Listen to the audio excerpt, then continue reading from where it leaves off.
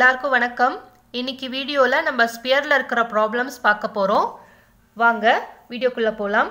Find the equation of the sphere tangential to the plane x minus 2y minus 2z is equal to 7 at 3, -1, -1 and passing through the point 1, 1, -3.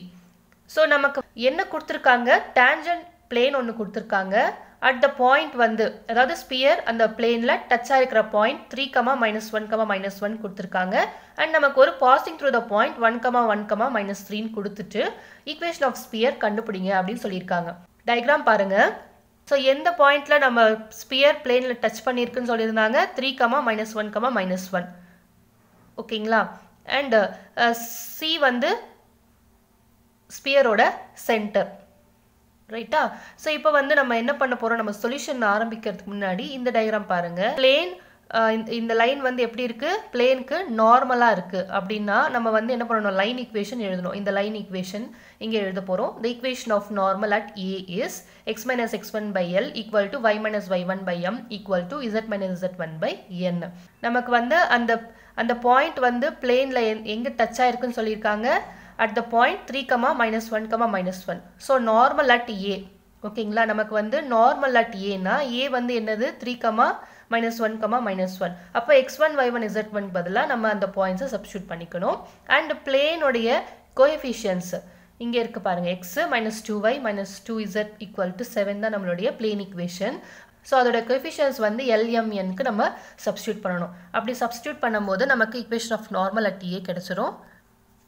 பாருங்க, நம்மளுடைய x1, y1, z1க்கு நம்ம 3, -1, -1 substitute பண்ணணும். ஓகேங்களா. So -3 இங்கே வந்து y1 -y1 இங்கே already நமக்கு ஒரு -1 இருக்கிறதுனால +1 வரும்.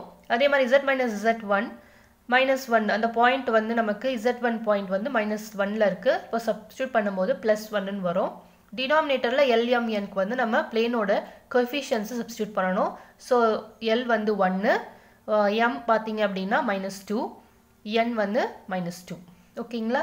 ஸோ இப்போ வந்து நம்ம என்ன பண்ணணும் அப்படின்னா நம்மளுடைய ஸ்பியரோட சென்டர் C கண்டுபிடிக்கணும். ஓகேங்களா. இந்த C நம்ம கண்டுபிடிக்கணும். அதனால நம்ம என்ன பண்ண போறோம் அப்படின்னா any point on this line is, so இந்த லைன் ஈக்குவேஷனுக்கு ஒரு கான்ஸ்டன்ட் r அப்படின்னு எடுத்துக்கிட்டு any point on this line அப்படின்னு நம்ம என்ன பண்ணுவோம்? x is equal to x அப்படின்ற பாயிண்ட் எப்படி எழுதுவோம்?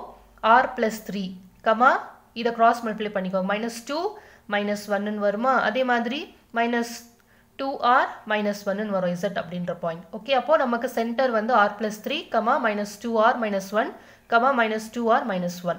இப்போ இதுதான் நம்மளுடைய சென்டர் அப்படின்னு நம்ம கன்சிடர் பண்ணிக்கிட்டோம் அப்படின்னா நம்மளுடைய டிஸ்டன்ஸ் பார்த்தீங்கன்னா CA CB எப்படி இருக்கும்? ஈக்குவலா இருக்கும். டயக்ராம் பாருங்க. நம்ம அந்த பாசிங் த்ரூ த பாயிண்ட் நம்ம கொடுத்துருந்தாங்க இல்லையா? 1, 1, -3 அதை வந்து நம்ம என்ன பண்றோம் அப்படின்னா அந்த ஸ்பியர்ல ஒரு பாயிண்ட் B அப்படின்னு எடுத்துக்கிறோம். ஓகேங்களா. Passing through the point. Okay. 1, 1, -B அந்த பாயிண்ட்டை வந்து நம்ம Bன்னு எடுத்துக்கிறோம். ஓகேங்களா. இப்போ C வந்து உங்களுடைய சென்டர் அப்படின்னா CA டிஸ்டன்ஸும் CB டிஸ்டன்ஸும் சேமாக தான் இருக்கும். தட் இஸ் நம்மளுடைய ரேடியஸ் எடுத்துக்கிட்டோம்னா சென்டர்ல இருந்து அந்த ஸ்பியர் மேலே இருக்கிற எந்த பாயிண்ட், ஸ்பியர்ல இருக்கிற நம்ம எந்த பாயிண்ட் எடுத்தாலுமே டிஸ்டன்ஸ் அந்த ரேடியஸ் வந்து சேம் தான் நமக்கு. அப்போ CA CB எப்படி இருக்கும்? நமக்கு ஈக்குவலாக தான் இருக்கும். ஓகேங்களா. அப்போ டிஸ்டன்ஸ் வச்சு நம்ம வந்து போட்டோம் அப்படின்னா if this point is the center of the sphere then CA is equal to CB. So இந்த பாயிண்ட் நமக்கு சென்டராக இருந்துச்சுன்னா CA equal to CBயா இருக்கும். அப்போ டிஸ்டன்ஸ் ஃபார்முலா யூஸ் பண்ணி நம்ம இதை எழுதலாம். இப்போ பாருங்க, C வந்து இந்த இடத்துல நம்ம கண்டுபிடிச்சு வச்சிருக்கோமா? r + 3, -2r -1, -2r -1 அப்படின்னு. ஸோ A வந்து நமக்கு நார்மல் அந்த பாயிண்ட் கொடுத்துருந்தாங்க இல்லையா? 3, -1, -1 அண்ட் B என்ன கொடுத்துருந்தாங்க? பாசிங் த்ரூ த பாயிண்ட் அப்படின்னு கொடுத்துருந்தாங்க. அந்த பாயிண்ட்ஸ் வந்து 1, 1, -3. இப்போ நம்ம வந்து CA அப்படின்னா நம்மளுடைய டிஸ்டன்ஸ் ஃபார்முலா தெரியும் இல்லையா? x - x1 ஹோல் ஸ்கொயர் நம்ம போடுவோம்ல, அந்த மாதிரி போட்டோம் அப்படின்னா r + 3 -3 ஹோல் ஸ்கொயர் வரும். -2r -1 இங்கே ஆல்ரெடி ஒரு மைனஸ் இருக்கு, நம்ம ஃபார்முலால மைனஸ் இருக்கு. அப்போ +1 த ஹோல் ஸ்கொயர்னு வரும். அப்புறம் -2r -1 இங்கேயும் -1 இருக்கு. அப்போ நமக்கு ஃபார்முலால +1 வருமா? z1 z2 the whole square எழுதுவோம் இல்லையா? ஸோ அப்போ -2r -1 +1 the whole square னு வரும். ஓகே, அதே மாதிரி நம்ம என்ன பண்ணலாம், சிபியும் எழுதலாம். ஸோ சி வந்து என்னது r+3. இங்கே பாயிண்ட் பார்த்தீங்கன்னா எக்ஸ் ஆர்டினேட்க்கு 1 இருக்குது. அப்போ r+3 -1 the whole square. அப்போ -2r -1 இங்கே -1 the whole square. அப்புறம் -2r -1 இங்கே -3 இருக்குது. அப்போ +3ன்னு வரும் நமக்கு. Okay, the whole square. சரிங்களா? ஸோ இதை வந்து நம்ம சிம்பிளிஃபை பண்ணணும். இப்போ 3 -3, ஸோ +3 -3 நமக்கு கேன்சல் ஆகிடும். அப்போ r² மட்டும் வரும். இந்த இடத்துல அதே மாதிரி -1 +1 கேன்சல் ஆகிடும். -2r ஸ்கொயர் பண்ணிங்க அப்படின்னா 4r² கிடைக்கும். இங்கேயும் அதே மாதிரி தான் -1 +1 கேன்சல் ஆகிடும். -2r ஸ்கொயர் பண்ணோம் அப்படின்னா 4r² கிடைச்சிரும். ஸோ இந்த இடத்துல நமக்கு வந்து என்ன வரும் அப்படின்னா 3 - 1 வந்து 2ன்னு வரும். ஸோ அப்போ r+2 the whole squareன்னு கிடைக்கும். இந்த இடத்துல -2r -2 the whole squareன்னு வருமா? அதே மாதிரி -2r இந்த இடத்துல +2ன்னு வரும். So -2r +2 the whole square. So இது வந்து நம்ம ஃபார்முலா படி எக்ஸ்பேண்ட் பண்ணி சிம்பிளிஃபை பண்ணிக்கலாம். ஸோ லெஃப்ட் ஹேண்ட் சைடில் நமக்கு 9r² கிடைக்கும். ஸோ ரைட் ஹேண்ட் சைடு நம்ம சிம்பிளிஃபை பண்ணணும். நமக்கு லெஃப்ட் ஹேண்ட் சைடு 9r² கிடைச்சது. ரைட் ஹேண்ட் சைடு வந்து நம்ம ஃபார்முலா யூஸ் பண்ணி எக்ஸ்பேண்ட் பண்ணோம் அப்படின்னா நமக்கு இது கிடைச்சிருமா? அப்புறம் சிம்பிளிஃபிகேஷன் பண்ணோம் அப்படின்னா 9r² + 4r + 12ன்னு கிடைச்சிரும். ஸோ இதுலேருந்து நம்ம r என்ன கண்டுபிடிச்சிருக்கோம் அப்படின்னா -3ன்னு கண்டுபிடிச்சிருக்கோம்.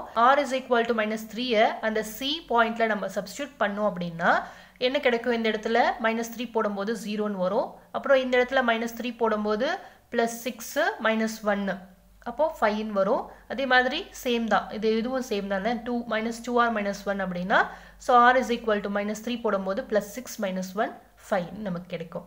ஓகேங்களா? ஸோ இப்போ சென்டர் ஆஃப் தி ஸ்பியர் வந்து 0, 5, 5ன்னு நம்ம கண்டுபிடிச்சாச்சு.